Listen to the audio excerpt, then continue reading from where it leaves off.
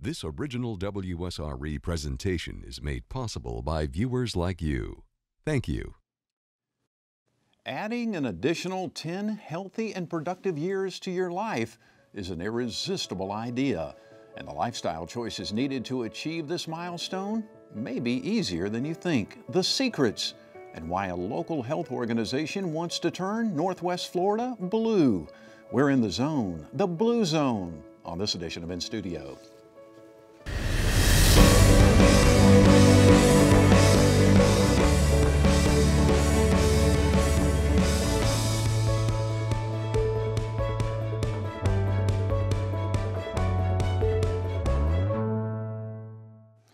There are certain places in the world where the populations live longer, healthier, and more productive lives than the rest of us. These areas of the globe have been labeled blue zones.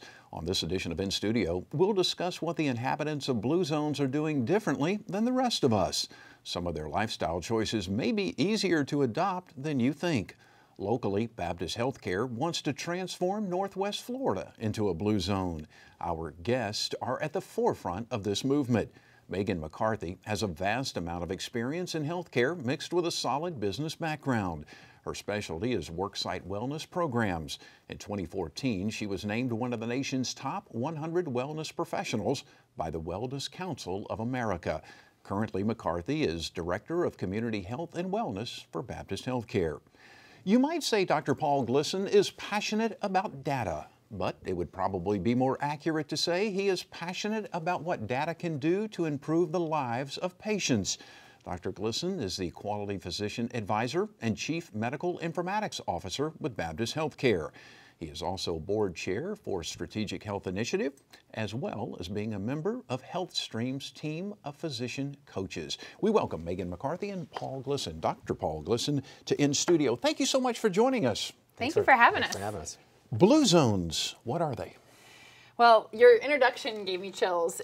You described it very, very well. So basically, there was a National Geographic explorer who was traveling around the world, and he would look around, and he felt like he would see 105-year-olds surfing and 103-year-old women gardening. And he basically said, I think that there is something here. So National Geographic brought in researchers, scientists, all those things, and they went in to back up that data. And they found that there were areas in the world where people actually were living longer, healthier lives.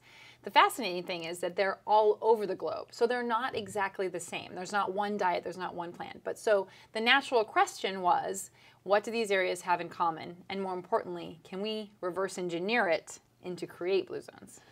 Dr. Glisson, why does Baptist Healthcare want to be involved in this for Northwest Florida? Well, Baptist Healthcare is in the business of taking care of our community, and that's what we want to do. So if by the time you come to the doors of the hospital or the front door of the emergency department, it's probably too late, right? We're already way behind the 8 ball. So what we want to do is be forward-thinking and get out in front of these issues and try to make people healthier from the get-go. And then that makes everyone's jobs a lot better. People live a lot more happy and productive life. So that's the part of it, is an ounce of prevention goes a long way, doesn't it? Yeah. You were talking about there a certain amount of commonality of what these blue zones share. What are some of those common things? Well, I think the first one I always think about is nutrition and food. So these areas had different diets depending on where they were. So in Japan, they're going to eat tofu, where in Greece, they're probably not eating that. But what they have in common is they eat a low processed food diet. So their food they're getting from local areas, it's not going to have a lot of additives. Whereas we're seeing here in America, our food distribution system, we're eating more and more processed foods. So certainly that's one area to start with, that if it comes out of a bag or a box, it's probably not going to be in line with the blue zones diet. Okay. Dr. Glisson, when you take a look at patients, because you, I didn't mention in the intro, but you also work about, at least once a week still as a practicing physician in the emergency room, right? That's right. What are some of the health-related issues that you see that it's just very obvious to you, you know what, this could be prevented just by a little prevention, so to speak, or a little, shall I say, let me restructure it, by a little healthy eating or something along those lines? Right. The big ones we see, diabetes, heart disease, and obesity. They are just outright preventable. So if we put just a little bit of effort in this, like Meghan was talking about, diet would address all three of those issues up front. So something else, the education would go a long ways in our community.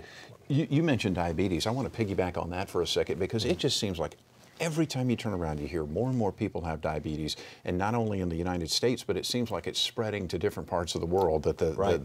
Why is that? Right, as our bad eating habits travel, so does diabetes.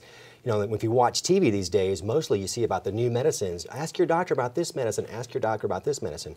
Why don't they ever say, ask your doctor about my diet? That's something we could do. Ask my doctor what I should go to the grocery store when I should be buying. What kind of food should I be eating? Those are the type of things we want to shift the conversation, and we point to those kind of things and not worry about so much about medicine, because by then it's too late. Right. And I want you to clarify too, because there's a big difference between what we're talking about, type 2 diabetes and type 1 diabetes, right? Correct. Yes, actually, and type 1 is child onset, and type 2 is just the years and years of bad eating habits and lifestyle changes that have really added up. So type 1 is not something that you can control per se. Correct, right. That's childhood onset, right. Right. And you can't reverse type 1, but you can reverse type 2. Exactly. You can reverse type 2? You can reverse type 2. So what you're telling me is, if I become a diabetic, if I'm classified or diagnosed as being diabetic, I can actually go backwards and become no Correct. longer be a diabetic? Yeah, the first conversation your doctor should have with you is, let's talk about your diet. Yeah. Right? And then let's talk about exercise, because all those are additive as well. And a lot of times the conversation just gets to where I'm not going to change my diet. It's too hard, although it's not, but it's too hard, so let's get on these medicines, or let's and progress to where we're using insulin or these pills every day. And some patients we see are on several oral diabetic medicines a day, but don't really address the easy thing, which is just picking out healthy foods and making smart choices at the grocery store. And ideally, you would go in and see your primary care physician, and they would identify when you're in a pre-diabetic range, and then you could start doing those interventions before you even get to that step. And that's one of the reasons why it's so important for people to see a primary care physician, and have one that they love, really, that they're willing to talk to in those things, because that's where it's a much easier lifestyle change and we go too far down the road. So, you know, a lot of times we use healthcare as sick care. So we only go to the doctor, or we access the healthcare system when we're sick. And, you know, when we think about kids, you would never skip your 2-year-old's well visit, right? But we somehow turn 18 and we kind of, all the rules go away. Like, oh, I don't need the doctor. I'm not going to do any of those preventative things anymore. And we really need to carry those things on throughout the lifestyle if we're really going to live healthier, longer lives. How often should a healthy person go to the doctor? Well, once a year is always a great idea. Now, if you look at the CDC requirements or their recommendations, they have different things for different disease states, for instance, colon cancer screening and those type of things. But it's never a bad idea to have a yearly checkup. At Baptist, we mandate and Megan can talk to us a lot more than I can, because that's under her purview there, but we mandate a healthy wellness screening. So we check those things, and we check for if you're in a pre-diabetic state. It's just part of your being an employee at Baptist Healthcare. So we want to make sure you're healthy. And you can catch these things way early. We also check cholesterol screenings, weight screenings, and we really talk to patients about, or our employees about weight. And if you are over 26 BMI, we have a frank conversation with you and say, what can we do to get this? What kind of exercise are you doing? These are our exercise alternatives we can do. What kind of healthy lifestyle changes can we make? Can we take the elevator, take the staircase instead of the elevator? Can we park in the back of the parking lot and walk in? Can we ride our bike to work? One of the initiatives that Megan's using right now. So simple things like that can have profound differences in your life. So you want to hear my favorite one? I do. My favorite challenge is to have people use a restroom on another floor. So if you're drinking enough water and you're well hydrated, it's a natural alarm clock to move. And we have lots of jobs where sometimes we'll sit down on a project and we're literally hunched over and we'll look up and it's been hours and we have not moved. So hopefully that's that alarm clock. And if you can take that as an exercise break, so go up a flight or down a flight, take a few stretches, a few deep breaths, things like that, those flights of stairs really add up. So if you go to the restroom 5 times a day, at the end of the week, you've done an extra 25 sets of stairs. At the end of the month, that's 500 sets of stairs. And the stairs are cheap, easy. You don't have to change clothes. You don't break a sweat. You can go at your own pace. So those things, you can even do that in your home. So, we usually, here's the closest bathroom we run over. But if you can go upstairs or downstairs or across the hall, those little things add up. And that's really a part of the Blue Zones. It's not marathons. It's not, trying to tell people that we have to do these extremes, although sometimes we're attracted to the extremes. Right. It's really adding in more activity into our daily life. So I love the example from Japan. So in Japan, they eat on tatami mats and very low to the ground. So multiple times a day, you're lifting your own body weight up from the ground. Now imagine asking a 90 or 100-year-old person to do that in America. We would never think that would be a normal activity, but if you do it every day, that ability usually doesn't atrophy. You're able to retain that much longer, and so that's part of the blue zones, is add in those activities of daily life and continue to challenge yourself and where some of our conveniences have overwhelmed us, so that we can go the whole day really without moving, depending on your lifestyle. So we want to add back in the movement. And it's not the marathon runners who are that healthy or living that long. It's the people who add an hour of non-stressful exercise a day. So walking 5 miles a day is a great thing that they mentioned in the Blue Zones book, but it could be any kind of exercise that you can work into it. And it can be broken up throughout the day. So maybe it's walking the dog. That's one of the other things Glisson says. Those natural things that make us move. It can be, gardening for a little while. It can be, dancing in the kitchen while you're making dinner. Clean. There's a lot of things we do, but it just all adds up to that movement. It's a cumulative type approach. Yes, absolutely. And I think so many people have the misconception that they have to get out and run 3 miles a day or lift weights or whatever. And what you're saying is that's not true. You're healthy, but it doesn't necessarily add to your longevity of your life. So, and because the stress of that much stress on your body from running a marathon is cumulative as well. So, everybody's different. I think that we struggle to find a one-size-fits-all for everyone, and that's you look around. We don't all have the same body types. We're not wired the same. Some things that might be stress relief to me or you might be stressful. So there's so many different options out there. But when we go back to the things that we're going to be consistent with, they're usually very easy to do, cheap. There's low barriers to those. So that's why walking and things like that, there's very little barriers to those. So those are the things you're going to be able to stick with over time. Consistency is really the key to this longevity equation. And the people in the Blue Zone book work that into their daily lives because. And this is, again, 5 separate regions throughout the world, and these people have commonality where they maybe walk a mile to the grocery store every day to get their fresh fruits and vegetables. So if they don't walk, they don't eat. So, and they're okay with that. They walk a mile down, pick up their groceries, and they walk all the way back with it. So it's just built into their routine. Or maybe they spend an hour gardening in their garden, or they spend an hour watching their grandkids and playing with them at the park. So they're built into your routine, so you don't really have to think about it as a chore.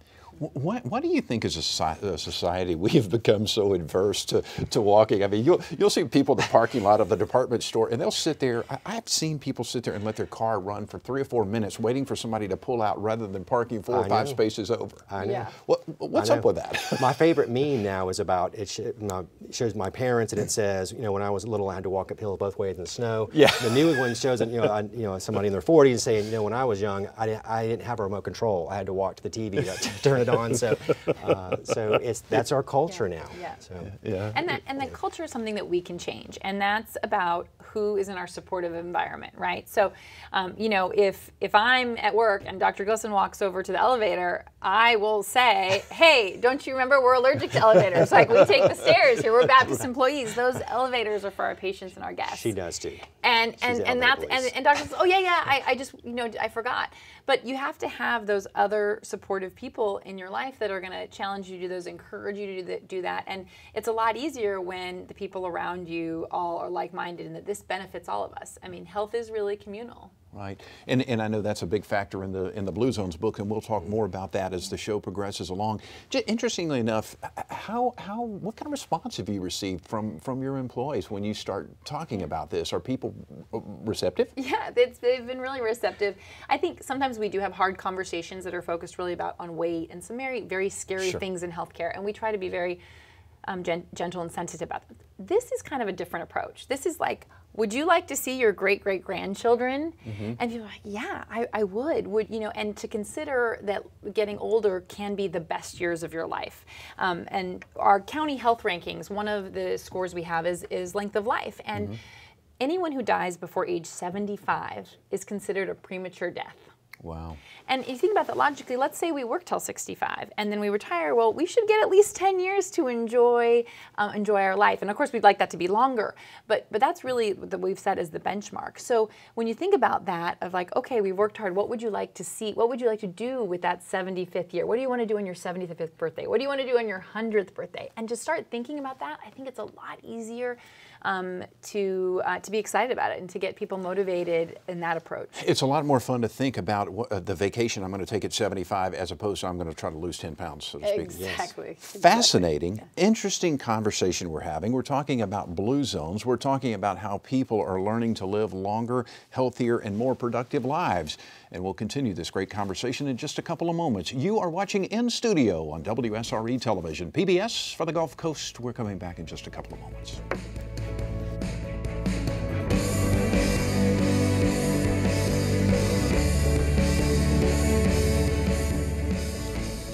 WSRE Public Television and the Escambia Elementary Principals Association congratulate these Shining Star Award recipients.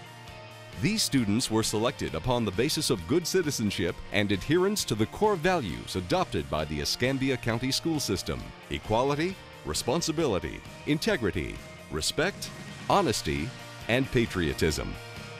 Congratulations to all of these outstanding students.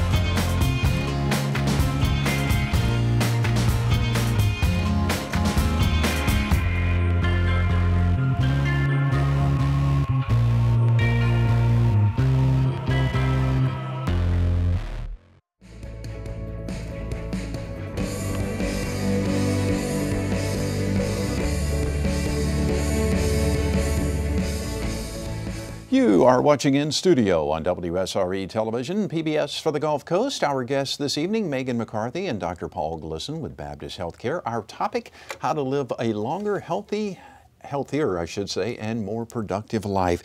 You were talking a little bit about our metrics here in Northwest Florida. We're not so healthy, huh? We're not so healthy. We're one of the least healthiest counties. And I think I have this operating vision that I will say to anyone who will listen is that I think Pensacola can be the San Diego of the South. So we have a lot of the same, a lot of parallels. And what that really means, if you've never been to San Diego or you don't have a context for that means, is that we're all accidentally healthier. You know, when you get off the plane in San Diego, you know, there's a lot of things that are kind of subconsciously pushing you towards health. Right. And that's how powerful our environment is. Sometimes we get caught up in this game with health that it's really about individuals' willpower. And it really depends on what environment you're in. So there's been a lot of studies about really health determined in what zip code you live in and those things. But I like to talk about workplace scenarios. So let's say you are really healthy and you're trying really hard to prevent diabetes. Okay. Your doctor's told you you're in a pre-diabetic state.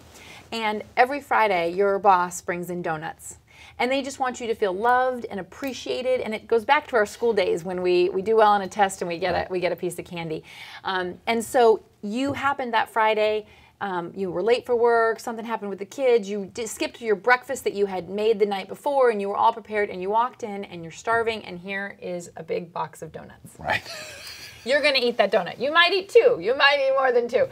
And it really wasn't your fault. Right? But this is where that environment, if you had walked in and there was a bowl of nuts and some clementines, you would have been like, oh, great, you know, and you would have been able to do that. So I think we really need to consider health in pretty much every decision we make. When we're looking at our new building developments in Pensacola, when we're looking at, you know, our workplaces, when we're looking at our schools, when we're looking at our neighborhoods, really, we are impacted by those subtle cues around us and the not so subtle cues. And we talk about culture, we have to make it cool to be healthy. That's what San Diego has going for it. And here, I think we were more likely to joke and tease about our unhealthiness. Right. I don't think those jokes are very funny.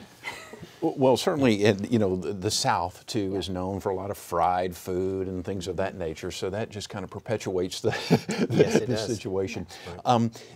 Talking about diabetes, and I keep going back to that, but I know there's so many people who are affected by it, and it is a major, I guess it's really an epidemic, right? That's correct. Absolutely. Are you more likely to be a diabetic if you're parents were diabetics? If it's, or when it comes to type 2 diabetes, is it just all up to you as far as how do you control? Right. That brings up the question, is it nature or nurture? Right. And I think a lot of this we're finding out is a lot more nature, what your environment is around it. So if you're more likely to grow up in a household that eats out most of your meals, then that's the kind of household you will turn into as you get to an adult. So all those things are contributory to it as well. So, but if you're in a household that's more likely to cook every meal and have fresh fruits and vegetables from your own garden, then that's the lifestyle, your environment that you're raised in. This is how I challenge people, is that there are things that are in our control and outside of our control. We can't control our parents, you can't control your DNA. You have this body, and then all that you can do is control how you live every day, and you make about 220 decisions every day about what to eat. Every day, and we can't stop eating. We have to eat. Right. And so those decisions about what to eat and when to eat it and whether to put salt on it and what to drink with it, all those things, you're making them every day. So those are something within your control. So your choices are, do nothing about it, do nothing, or to proactively, again, make yourself, your health a priority. And we have a lot of caregivers that we work with, and they are so phenomenal at their jobs, but they're not very good about caring for themselves. And I really look at it as a sustainability issue, because you cannot wake up every day, and at Baptist we say the always experience. You cannot wake up every day and give the always experience if you are not nurturing and taking good care of yourself. And so sometimes, whether it's busy families and moms and dads and all those things, we have to make our own health a priority. It's not easy, but it's worth it. Do you think, and either one of you answer this question, but in the past, has the medical community to some degree, and maybe it's big pharmaceutical companies more so than actual doctors, have they been, shall we say, guilty in pushing the easy solution in that take this pill? Absolutely. Absolutely. We find that a lot of interactions with patients and doctors, rather than prescribing medicine, if they would be able to spend 30 minutes with you. What if your doctor spent an hour with you and really went over your diet and talked about some of the things that are in the Blue Zones book with you and said, these are really health style changes you can make for yourself? How amazing would that be if you had that much time to spend with somebody who could really coach you up to that? It's just, our society's really moved to where it's, nope, just take this prescription and let's move on, because it's easier. And that's certainly how you get reimbursed in the medical field these days. So, and I do see a lot of patients who say, well, I had a stroke. I saw a patient last night who he was 19, had very high blood pressure already, and he says, well, my mom had blood pressure, my dad had high blood pressure, and then I ask about this, and they've all had strokes at early ages, and I asked them, well, what have you done about that? And they say, well, nothing I can do about it, it's my family. But the interesting thing that's in the Blue Zone book is that these things are not really genetically based. If you look at the things that are going on in the Blue Book, they don't ever say, well, you come from a long line of people who live to be 200 years old. That's not what they say. All these people had these commonalities of their habits of how they actually live their life. And what's interesting is that they've studied the people who move from a blue zone. So maybe you lived in Okinawa, but you moved to Canada or you moved to Florida. But if you kept those same habits, you still had the longevity experience that you would have if you stayed in Okinawa. So get away from the fact that it's genetics. It is way more important to worry about your environment and the choices that you make every day. So what you're saying is there may be a teeny tiny amount of certain things, certain diseases or whatever that may be genetic. Correct. But so much of it is your environment and Correct. that you can control it. Now, here's the other question. I'm taking from you guys, you don't have to do all of this overnight. You can gradually, so maybe, you stop eating sweets, if you eat every day, maybe you only have dessert, 5 times a week as opposed to 7, right? Does that make a difference? Absolutely. That's what I've done in my family. We sat down recently and talked about our diet, and we said, we eat meal not every day, we eat it 3 times a day. So what we're doing, and we're eating mostly meat diet. So I challenge them, let's sit down and let's read this book as a family, and let's find out the small changes we can do, and let's do a 30-day challenge on how we can really improve this and really move to more a vegetarian and fruit-based diet with some meat sprinkled in there. And my family's been really receptive to it. They're like, okay, let's talk about it. And it's really been a great conversation starter for us. So we challenge everybody to do that. Yeah, I think, we have a lot of research on nicotine cessation and quitting smoking. And, one way to quit smoking is to go cold turkey and just quit. And then there's other methods of using a tool to support that, or a taper down method. So what we've seen over the time, the highest success rate is in doing it with supportive groups or with those tools or with a champion, which may be your physician. The least effective way is cold turkey. Now that doesn't mean that some people can do it cold turkey, and certainly you get better every time you quit, but the same thing goes for almost any behavior change. So again, we're looking at the long game. I mean, literally the long game. Right. So we're looking at what small changes can we make that you can be consistent with. We call them swapportunities, right? So if we look at a food diet, a meal plan that you're making, and we can say, we could swap this out for this. You may find something you love and it sticks, and then you may say, oh, that one doesn't work for me. And you move on, but you keep getting better as you go on.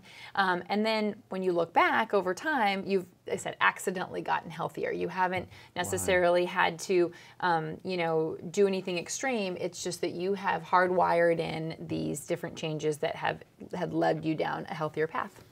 And as I understand it, and you're the doctor, so you know better than I do, but I mean, if I'm living a pretty healthy life and occasionally I want to have a big ice cream sundae, that's okay, right? That is absolutely okay. We encourage that. So, okay. What you do every day is much more powerful than what you do every once in a while. Yep. So for most of us, if we have a great routine Monday through Friday, right? So that's when some of us are in work or school. We have a structure. Most people don't expect Tuesday morning breakfast to rock their world. They just want some fuel. They want to get out the door, all those things. Well, if we can keep that pretty consistent and pretty strong, then on the weekends, you have some more freedom to have that ice cream, to do the other things. But when we look back, and Dr. Glisson will love this because it's about data, right? So you look back and you did something once a week. Well, okay, so when you look back at the whole year, maybe some weeks you forgot. So you did that something that you consider bad or cheating 50 times. But if you're not keeping track, you're much more likely to go to get ice cream on a Tuesday or Thursday, and you look back and you did that behavior 150 times. So again, when we can keep those things, if you can keep a good routine for most days, then it gives you that flexibility on the weekends when you can really enjoy food and you have the time to actually, go for more walks or do other activities. So that's where we try to create that balance. And sometimes it's hard for people to understand what that really means. But again, the work week or the school week is usually a great way to get a good routine and good structure in place. You mentioned Tuesday morning breakfast. Is breakfast really the most important meal of the day? Well, the Blue Zone book, they have a saying. They say you should eat breakfast like a king, you should eat lunch like a prince, and you should eat dinner like a pauper. So it really, that's when you're doing most of your activity in the day, so it's more important. At least they found that the people who are in the blue zones here they all again have this commonality of where they all have that habit there. And I would suggest that most of us in this country do just the opposite, don't we? Exactly. We do. What time do you go to bed on average? Midnight. Okay. So basically, you are fasting. Your body is fasting from midnight. So let's say you ate dinner at 8 p.m. and then you didn't eat before midnight. So you had 4 hours there, and then your alarm goes off at 6, 7, those kind of. So you essentially are almost going 12 hours without giving your body any fuel. So imagine if you were awake for 12 hours and didn't give your body any fuel. You'd be cranky, you'd be irritable, your process time would be slower. Your metabolism when you're sleeping is kind of like hibernating. So you're like a computer that's in hibernation mode. You hit the keys and it revs back up. So it's really important in the morning to eat. I would say within the first 30 minutes, to wake up all your systems, including your brain. And this is important for kids, really important for kids to eat breakfast. And then I think that we get that for kids, and we're like, oh, we got to make sure everybody's kiddos eat breakfast. We turn 18, and we're like, no, I don't need breakfast. I'm going to have, I'm going to skip breakfast. I don't need it anymore. But there's not a whole lot of difference between 18 and 19, and as we get older, we're just big versions of our kid selves in a lot of ways. And I don't think a Red Bull counts as breakfast. In fact, talk about diabetes, your pancreas should be screaming at you if you're drinking that red pill for breakfast. I can imagine. Well, is there any particular menu we should have for breakfast? I mean, as far as what should our protein mix be versus, fruit, so on and so forth? They talk a lot about whole grains and nuts and berries and things like that have protein, but yet contribute to a more balanced diet there. So I won't go too crazy on the nutrition piece, but there's really only 3 macronutrients in our food that we're looking for is fats, proteins, and carbohydrates. And ideally, you want to get all 3. Right? Okay. So you don't want to eat just one thing, even if it is a big, delicious piece of fruit. That's going to give you, if it's got the peel on it, some fiber and some fructose, some natural fruit sugar, some carbohydrates, but you really need some protein. So it's very easy to do that. So like if you had an apple, the peel is all fiber, inside is that natural fruit sugar, and then you had 13 almonds or walnuts or peanut butter or something like that, which is going to have the healthy fat, the fat that comes from a plant or a nut versus fat that comes from an animal. And you're going to get some more fiber. So you're getting all 3 macronutrients. It's going to help you feel full. It helps put less stress on your heart and your pancreas and all those things. And that's what is really what we're trying to do. So snacking is when you eat only one macronutrient. So that's like your Twizzlers. It's all sugar. Right, right. And so your glycemic index, as we're talking about diabetes and things, it is easier when you're eating, it's easier on your body when you eat it with those other things like protein and fiber for your digestion, the overall process. So I won't go too far in it, but you really want to get, that's what, did your grandmother say eat a balanced meal? Right, right. Okay, that's really what we're trying to go for is balance. So, but I would say that back in my grandmother's day, that was fried chicken and dumplings and bacon and all that kind of stuff. But it was all homemade. But it was all homemade, so there wasn't any chemicals or processing. It was made with love in the kitchen. That's exactly right. That's exactly right.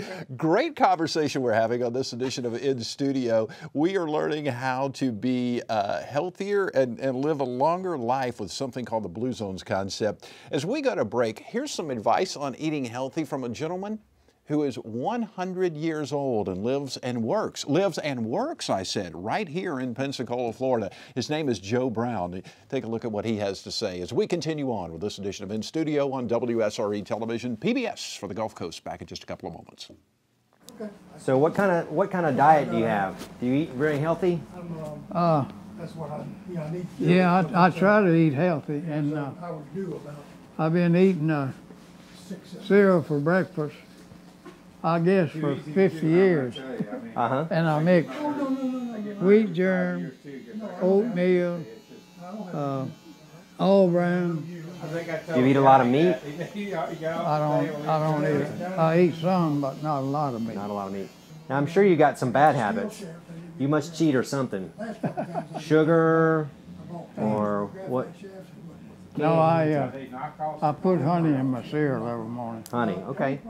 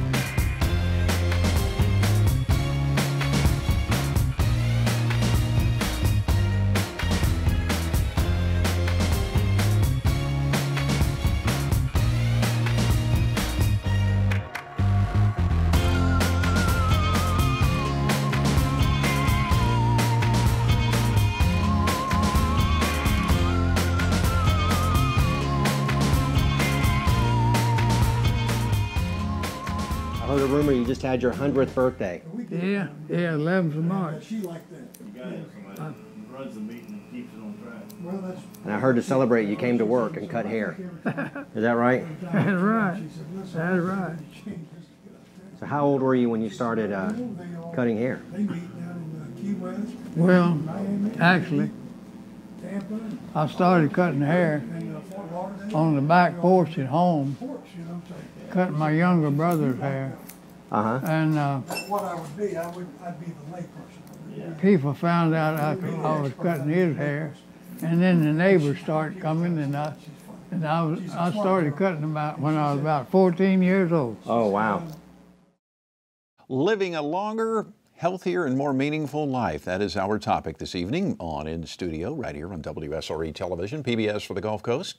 Our guests are Meghan McCarthy and Dr. Paul Glisson, both with Baptist Healthcare. What a fascinating story. So you're down there getting your hair cut by a gentleman who is 100 years old, still working. What an amazing story. He is. He doesn't miss a beat. So he comes to keep himself healthy and keep working. So, and we met Joe through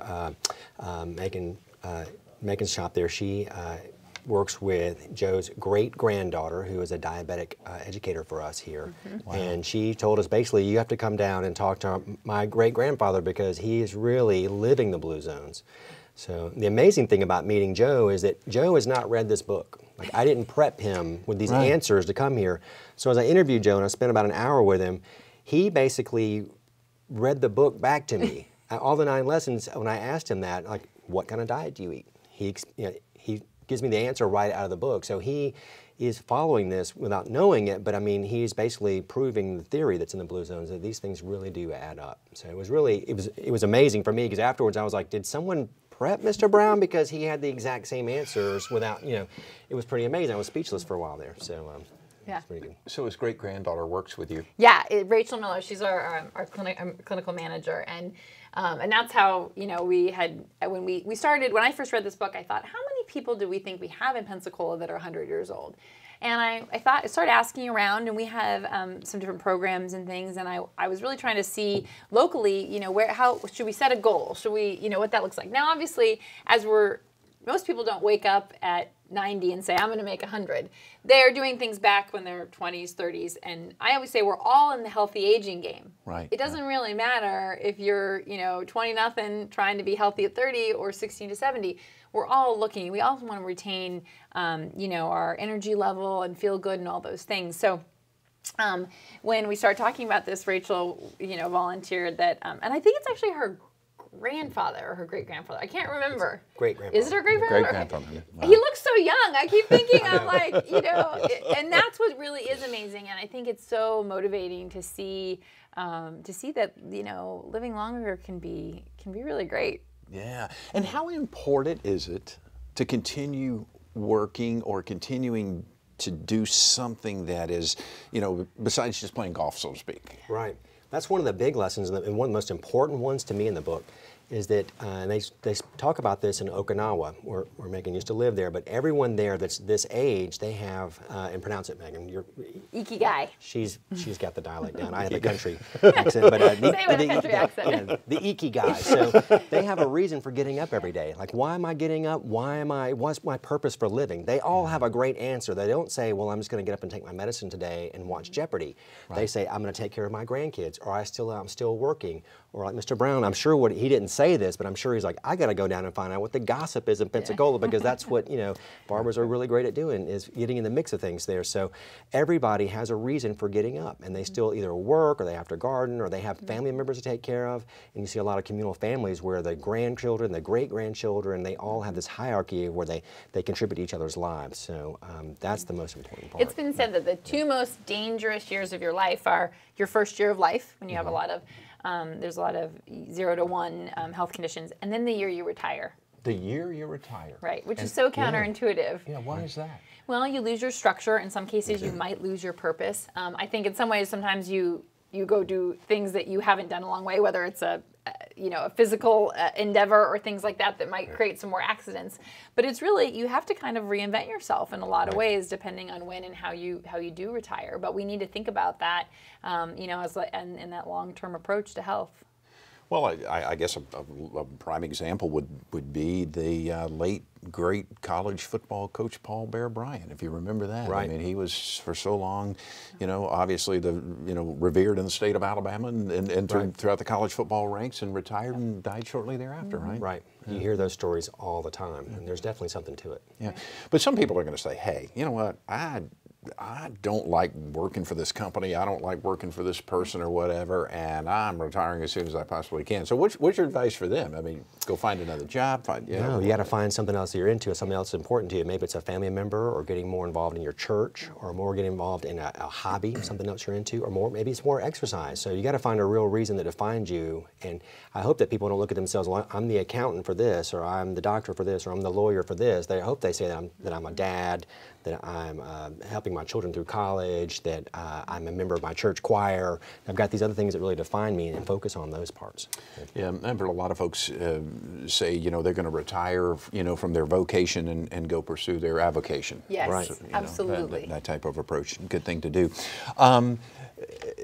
And I guess it's probably also if you've always thought about, you know, doing something that's kind of outside, you know, your area of expertise, maybe writing a book or something like that. What a great opportunity to do that when you move into retirement. But anyway, Mr. Brown, wow, what an absolutely great story that is.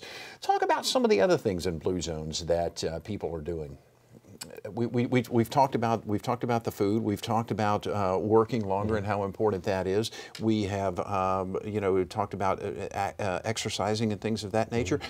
It's also kind of important who you hang out with, right? Yeah, that tribe, for lack of a better word. But we're very influenced by those around us, and so, you know, filling your life with people that are going to be positive and supportive of your health, and that will help you, you know, stick to those health goals and care about you are really, really important. And that can look differently in people's words, but that tribe and that supportive environment are really powerful. Right. The people in Okinawa, I mean, there's the people they interview there are 100, but every day they get together with their friends, they sit on their mats in a circle, and they gossip about what's going on in the community, and they really have this tribal, you know, or communal sense where they draw strength from each other based on this community there. So I like to use it when I'm wanting to go out with my friends at night. I tell my wife, you know, when I'm getting the tribe together, it's very important to my health. I want to live to be 100. Work with me on this. But I think it is important to have a close group of friends that you really you can relate to and you can draw strength and support from.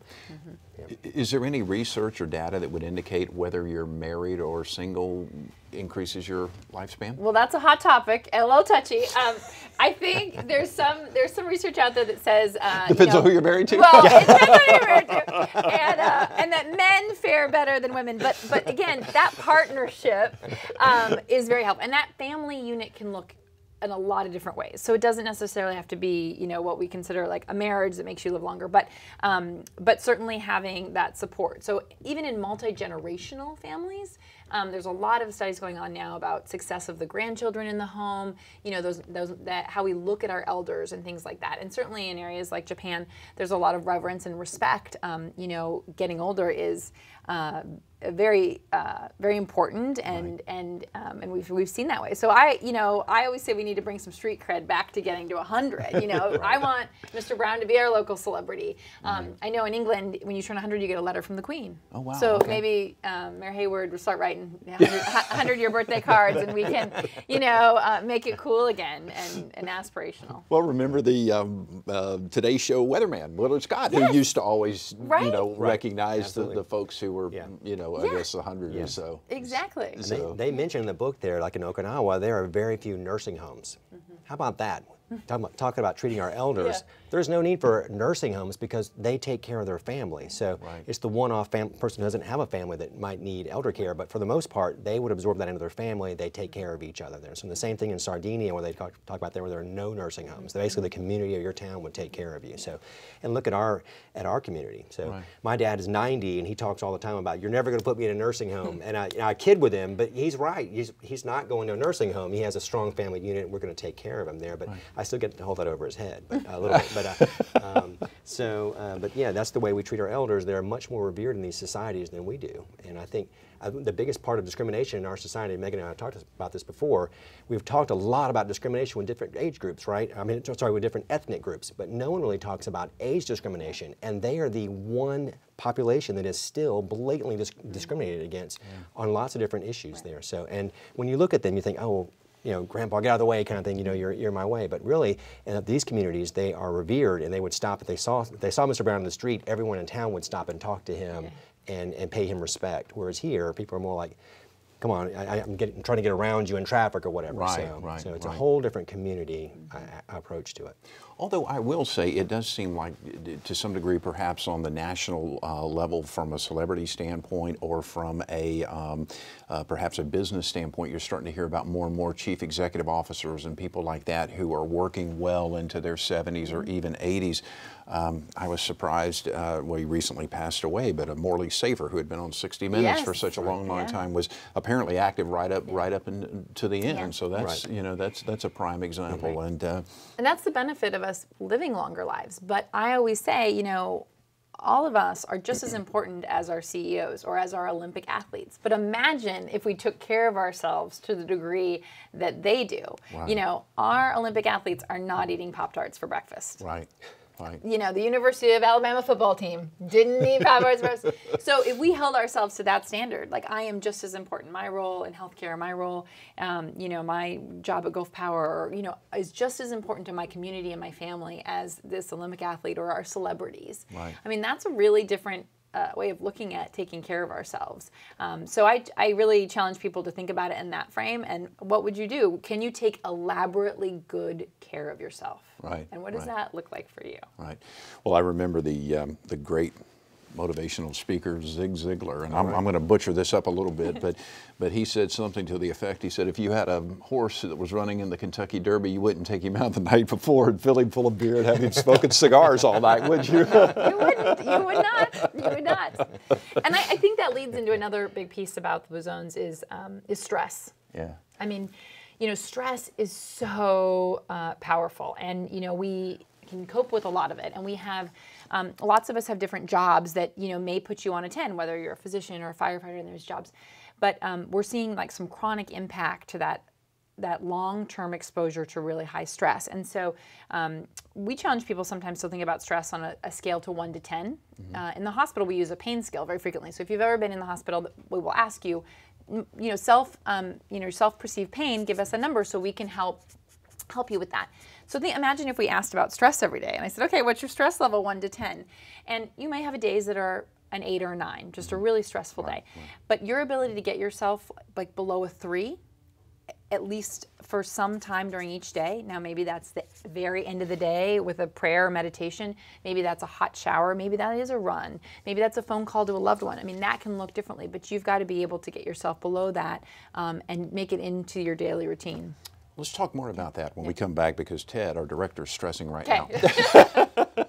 We're gonna hear some more from Mr. Joe Brown, who's 100 years old right here in our community. You're watching In Studio on WSRE Television, PBS for the Gulf Coast. We're coming back in just a few moments. So what's been your secret for living so long? Not only living so long, but being active still. Well, what I tell people, I joined the church in 1963, and the Lord does a better job than I was doing. That's why I'm still here. Okay, I see. I agree. I get down there before church starts every Sunday morning. I give out the bulletins and meet people and greet them and all that. Gotcha. And they all hug my neck and tell me how much they enjoy me. And it makes me feel good. Right.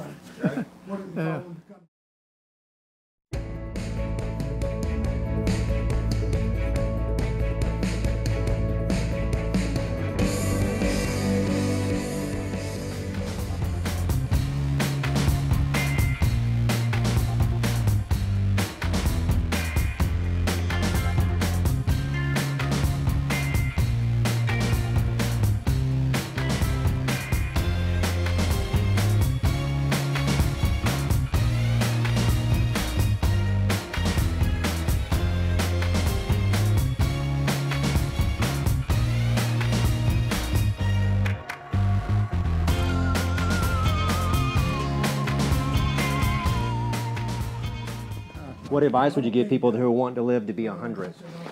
What advice? Yeah. Well, keep on doing something. Stay active. Don't sit in. Right. Get up in the morning and do something. Right. Right? That sounds good to me. Yeah. Most people today don't get any exercise. I mean, they're as big as from here. But that's why I'm still working. I think you have to. They say if you don't use it, you lose it. So right. I'm trying to keep on using it. Right. Right. Yeah. Is that why you can't still cut hair? Yeah. Yeah. I mean, ice is a basic. Yeah, I ain't doing it because I need the money. I'm doing it because I'm trying to help my health. Right.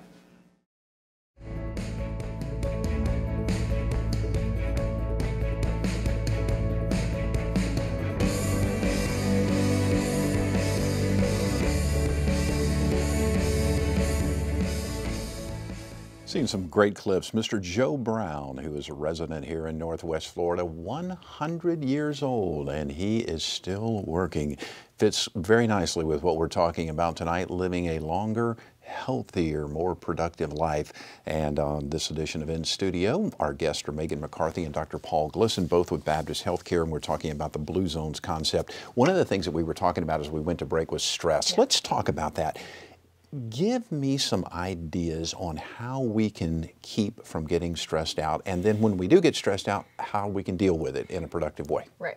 Well, stress itself is not bad. I mean, we're going to have stress. So the goal of trying to eliminate stress is stressful. So that's really not the approach. That's not the approach we want to go to. We're going to have stress in our lives.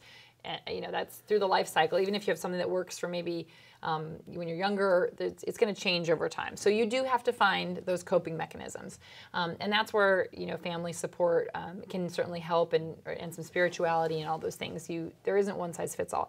I think the first step is being aware of it. And that's why that scale to 1 to 10 is really, I think, a helpful tool to just be aware of it and start paying attention. And so then you can see, you know, be more aware of what things are stressing you out. How long does it take you to wind down? Some people, you know, wind down by being around other people, and that may be like a church format or things like that. Other people can wind down doing things more individually. Certainly exercise can be a tremendous stress relief. And people, when they think of exercise, if they have one thing in their mind and say, well, I'm not an athlete.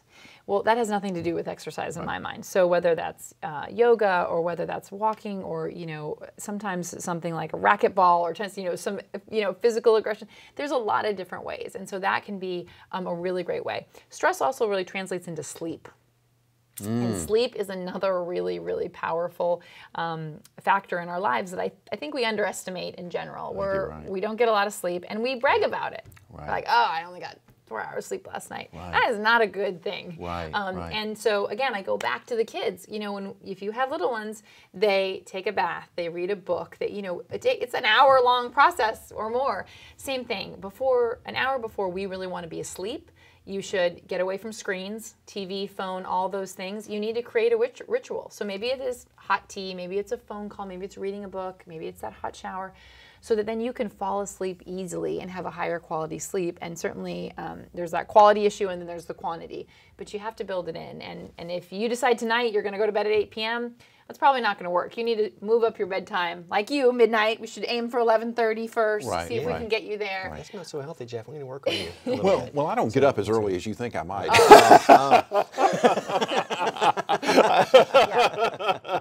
So I mean, I'm not sure. Well, I'm not picking on you. I'm just saying that, you know, we if we're honest with ourselves when that is, or if we create such a sleep debt during the week and then we try to sleep in till noon, that also throws off our sleep schedule. And you know, someday that may not work. I just see people say, I can't sleep in anymore. I'm up at my same routine, and your body is looking for that rhythm and that routine. That's not a problem for me. Okay.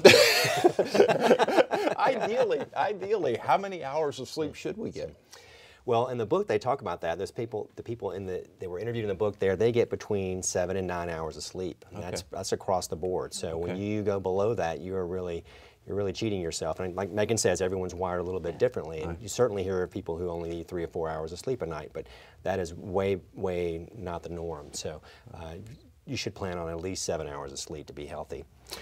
I want to, as we get towards the end of the broadcast here, I want to put up the list of things that we've been talking about, and we'll just kind of go back over each one of these and kind of have you guys sort of expand on how important they are. This is all about the Blue Zones concept, and what they have basically found is that folks are living longer, healthier, more productive lives if they follow this sort of approach. So one of the things we talked about at the very beginning of the program, move naturally. Expand on what you mean by that, or what they mean by that. We were just saying, you know, not necessarily marathons, natural movement, taking the stairs, activities of daily life. You know, don't use conveniences, you know, hide your remote in the couch for a night and get up, and those kind of things, so that you're getting more activity throughout the day. Yep, walk to the grocery store instead of driving 2 minutes down the road. Yeah, So. Yeah, and then find a purpose. Which is great. It's, you know, it's why you wake up, and whether that's to be a great parent or to be a great community member or your job or all of those things, and they may change throughout your life, but to know what that is and be connected to it. And then downshift. That's stress. So that's knowing being able to go from high stress to low stress. and being in control of that at various points of your day. So at least at some point during each day, you are in that downshifted, low stress gear. Find some time to meditate too, or else spend time in religious activities there. That's very prominent in the blue zones. 80% rule, what is that? We didn't talk about that one. This one comes from How'd Japan. you miss that, I Megan? don't know, it's one of my favorites. So in Japan, they have a phrase, hari hachibu, and it means basically to stop eating when you're 80% full. Okay. So, you know, some people don't, you know, we know what hunger feels like I'm starving, and then we know what Thanksgiving full feels like. Right. And really we want to be closer to that 80% of that full feel, so that I always challenge myself, well, okay, after dinner, could I go run a mile, or does physical activity sound good? And there's another phrase in Japanese, which is basically to take 100 steps after dinner. So sometimes if we eat a meal and we go straight to bed, you know, for digestion and things like that, it's spacing out, building in the activity with the food. Another activity they do in Okinawa is they make the plate beforehand and then put the food away. Gotcha. So if you eat family style, all the food everywhere, you will go back for seconds. It's very easy to reach for another pork chop off the plate, but if you've already put the food away, you're stuck. So and eat on smaller plates, because our brains are easily tricked. I'm getting tight on time, so I want to get through plant, slant, eat beans. Yep. Make a system for meat. So whether you do meatless Mondays once a week, if you eat meat just at dinner, try to look at how we reshift that balance of our meals being centered around the big piece of meat, instead be centered on vegetables. Okay, and then meat in moderation, so that kind of falls in line with what you were saying. Shared spiritual practice. I've got 2 minutes. We talked about that one a little bit, is find a connection to your mind, body, soul health. So that's a church. Some people find it in nature, but it's really important to have that connection. Okay, and loved ones first. Yeah. It's how we treat our elders, that's right, and revering them and bringing the elders into our communal space at home. And then right tribe. Surround yourself with people that are supportive and care for you and care for your health, and they're willing to be your champions and motivators, and you return it back to them. All right, very good. Fascinating conversation this evening. I hope our viewers learned a lot. I know I learned a lot, and I would expect that we're going to see more and more about this through Baptist Healthcare as you guys push towards Northwest Florida being a blue zone, huh? And the great thing is, we Baptists put about 1,000 copies of these books in town. So most people know someone who works at Baptist. We're the largest employer. So if you can ask a Baptist a friend or neighbor if they had the blue zones, and they can get yourself a copy of the book. You can read the book for yourself. There's also a TED Talk that Dan Buettner did, and it's great, and it gives a great, talks a lot about the stuff we did here, and that's an easy way to access some of the blue zones information. And on top of that, if folks would like to share this particular program, they can do so. We will be on YouTube here in a few days, I'm sure, and also on the WSRE.org site as well. Meghan McCarthy, thank you so very much. Dr. Paul Glisson, thank you so very much. Thank all of you for watching. As it's been a great show. We've learned an awful lot. Our guests have been Meghan McCarthy and Dr. Paul Glisson, both with Baptist Healthcare. They are leading the charge to make Northwest Florida a blue zone, a place where residents live longer, healthier, and more meaningful lives. I hope you are one of those folks. I'm Jeff Weeks. Thank you so very much for watching. We certainly hope you enjoyed this broadcast. Take wonderful care of yourself. Eat well, sleep, exercise, do that kind of stuff. We'll see you soon. Thank you for watching.